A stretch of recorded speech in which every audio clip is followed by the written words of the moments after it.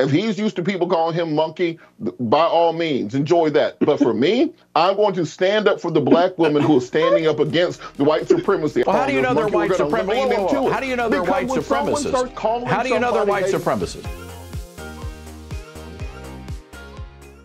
Do you remember seeing this video from the campus of Ole Miss University? Now, this is when some of those frat guys came out and they were heckling and jeering at the pro-Hamas, anti-Israel protesters on their campus. You'll remember this guy, right? In the overalls, right? Well, as I show you this video, look on the right-hand side of your screen. You're going to see a gentleman in a black shirt come on. It happens for just 2 seconds. But this guy in a blue shirt for 2 seconds has apparently become the most important thing any of us has to think about, talk about, or care about when it comes to these protests that we're seeing on college campuses. Watch.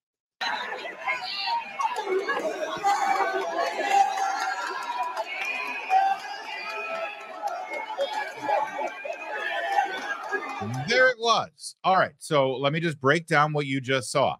Then again, understand something. This is the only thing that matters to the media right now. That moment that you just saw. The woman to your left there being restrained by police officers, she calls herself a journalist, except she, with her camera, was emerging from the side of the lawn that had the protesters and was coming right at the counter protesters with her camera. And as you can see, being very combative and argumentative. And the frat boys were being, well, frat boys. In fact, I'm seeing a lot of beverages involved. There may have been 1 or 2 adult beverages. It is the SEC. It is springtime. It's the last couple of weeks of the school year. And did I mention they are frat boys? And the guy on the right jumped up and down and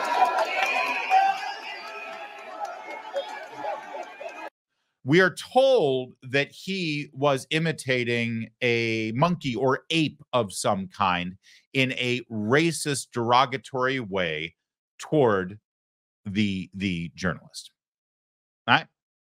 And now we've got a controversy. But the controversy has blown up into, well, something rather incredible. That not that guy is a racist and a problem. And by the way, he's been expelled from his fraternity for that little 2-second moment that you just saw. Not just that guy is a racist.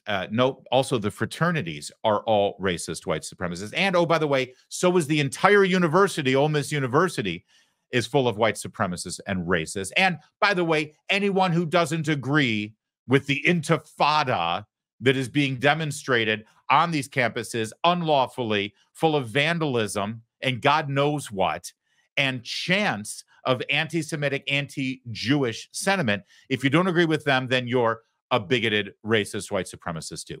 That's what the media has done with this. That's what the left has done with this. So witness this debate that happened on Todd Starnes' show on Newsmax right here, where 2 people squared off. The first person you'll see thinks exactly what I just told you because of that guy for 2 seconds. And watch how this debate unfolds, where they actually have someone. This would be a debate between 2 African-American men.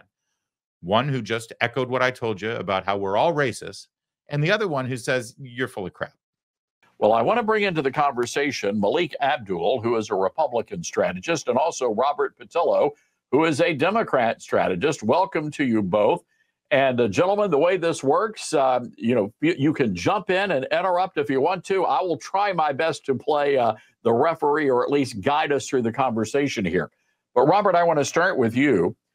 What's the big story to you coming out of Ole Miss? Well, I think if you play the audio of the video, it's very clear. The young woman involved is a journalist who was trying to cover these protests. The fraternity brothers calling her Lizzo, who's a plus-size entertainer, to make jokes about her weight. Then they start jumping up and down and making monkey noises at her while clapping their hands. This is in a Ole Miss tradition. Remember, it's up until only a few years ago that Johnny Rebel was the Ole Miss mascot. If you look at video of Ole Miss football games in the 1950s and 60s, it was Confederate battle flags being waved in the stadium. I think this is very much what happens when white supremacists use the cover of social justice issues in order to execute their own plans and their own activities. Well, hold on a second. Well, let me jump in here on that one, Robert. Let me jump in on that one because the young woman actually did an interview with local media. she acknowledged that she is the one who started the back and forth between the two groups here. And as you can see in the video, she was going forward towards this group when the police stopped and intervened. So again, she's the one, she acknowledges that she started it, and she was giving as much as she was getting there. You're damn right she was. Yeah, you're damn right she was. And I'm glad she did, because we're not a generation that's scared of white supremacists anymore. We're not going to back down when someone starts calling how do you know they're white supremacists? How do you know they're white supremacists? How do you know they're white supremacists? Because when someone starts jumping up and down and calling a black woman a monkey, that's exactly what they're doing. And you can defend that if you want to, but we will not give any Nobody shelter. Called her a monkey. We Nobody will not give any shelter or any quarter to anyone calling a black woman a monkey. They called her a monkey. Nobody did jumped up and down, and that's the clear evidence that we have. And if you want to be on the side of the wrong side of history, that's what it will be. But we hold on. Oh, all the tropes, wrong side of history. It's always right. Yeah, I'm sorry. Being on the side of the state of Israel is not being on the wrong side of history. But you see what he's doing here. First, they called her a monkey, which of course nobody called her anything. Well, they called her Lizzo, which actually is kind of humorous, but it has nothing to do with her race. But then no, it's as Starnes is trying to point out, it's one guy, and he didn't call her anything. He behaved in a fashion that, I mean, I don't know if he's even admitted, yes, that's right, I was jumping up and down like an ape or chimpanzee. By the way, maybe I'm being pedantic, but there is a difference between a monkey and an ape. And objectively speaking, his behavior was ape-like, not monkey-like, but I'll set it aside right now. I don't want to split hairs. This person now, though, extrapolates it to, as you heard, the entire university is racist and full of white supremacists. After all, it's Mississippi. And, oh, by the way, they called her a monkey, which there's no they here. It's one person, and nobody was called a monkey. But that said, by the way, if this guy was mocking this woman and making ape-like noises, that's stupid. It's wrong. Could even very well be racist, although I don't know what's in his heart. You know, to be racist is to make a stereotypical statement about an entire group of people. He might have just been pissed off at this one woman and wanted to do something really. Have you ever been really pissed off at one person and you do something or say something that you know will hurt their feelings? That doesn't mean that you feel a certain way about the entire group or category that person happens to belong to. And again, I'm not making excuses. I'm just saying that unlike this guy, I'm not ready to leap to every conclusion that needs to be drawn. It could be that this guy, who, again, if that was what was in his heart, it's wrong, it's evil, it's terrible. I don't need to excuse anybody who's thinking that. But it could be that he just said, oh, they're all calling her fat, but maybe I can do this and that'll piss her off too, because she's coming at us. And so I'm now going to insult her. You can't then connect that dot to think this is how he thinks about every single person of a race, right? That would be wrong. But let's watch the debate go on further, because it's a good one. Here, individuals who Robert, do so. Let me explain this to you. You're going to keep talking, but I want to explain this to you. One person, one student did that. Now, Malik, I want to bring you into the conversation here. What you just saw there at the University of Mississippi, is that a sign of white supremacy, as Robert just alleged here? Well, unless Robert is referring to the 3 seconds from when we actually saw the gentleman, it was 3 seconds of about a 54-second clip. There weren't people actually cheering or even praising anything. If you actually look at the video, it's pretty clear that people weren't even paying attention to this guy. The fraternity did what it was supposed to do. It said that it condemned the racist actions and it kicked him out. But this is the strategy of the left. Of course, now it has to be about race, because one guy in a sea of many guys, one guy for 3 seconds did something that the fraternity that he belonged to considered racist. But what I would like to see is this same sort of energy, this thing sort of calling out the other side when it actually refers to Black Republicans. Just last week, it was Representative Donalds who was called in Uncle Tom. I didn't see this sort of anger. I didn't see this sort of even concern when it is him, Senator Tim Scott, or many of us who exist in this space where we call coons and Uncle Toms each time. What I would like to see is some consistency. Sure, call out this guy. The fraternity actually did that. But to characterize this as now, we're now feeding into white supremacy, or even that the guys who were out there are white supremacists when they weren't even cheering or jeering anything that guy was doing. It is just factually inaccurate. But fortunately, in this case, we have a 53-second video to actually make that sort of rational judgment. Robert, what do you make of that? I mean, that's an interesting point that you've got a lot of black Republicans out there, black Trump supporters, and they're called every name out of the book. I don't see anybody raising concerns about that.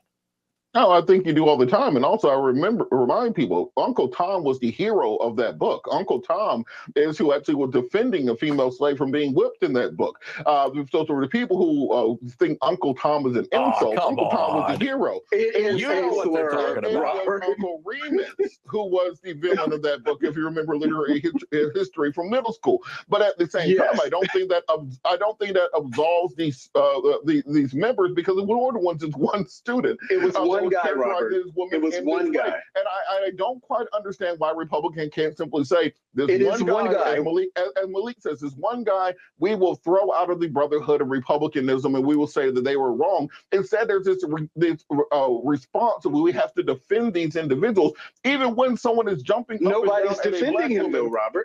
Nobody's defending him. Robert, nobody is defending him.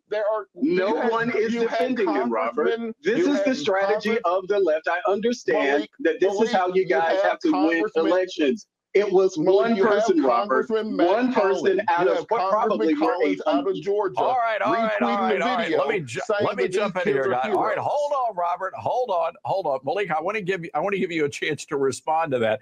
And again, to your point, it was one. So you can see how fiery it gets, and we like that. We like fiery, and it's good to have them both butting heads. But the point needs to be made here. How often over the last 20 or 30 years have we seen Clarence Thomas depicted as a lawn jockey, as the porch, you know what, as an Uncle Tom, as was just pointed out? How many racist depictions did we see of Susan Rice or of Colin Powell when they worked for Republicans? This is ubiquitous. When the left doesn't like a person of color, they are the most racist in how they treat them. And nothing is allowed to be said about that. There's no criticism at all, and certainly not from this guy. But now we have to pull this 3 seconds and decide not only is he racist, but his fraternity's racist. Anyone opposing the protesters are racist. The college is racist. The SEC's, America is racist. You know, let's burn it all down. Because they're dying to get Black Lives Matter back. They're probably a little jealous that the anti-Semitic, anti-Israel protesters are stealing all the thunder. Let's see a little bit more as this develops, because it stays fiery. One person, and the instigator, the young woman, actually acknowledges that she instigated all of this. Well, if you actually saw what earlier stills of what was happening, she was giving them the middle finger on the other side of the barrier. At some point, she then crossed the barrier.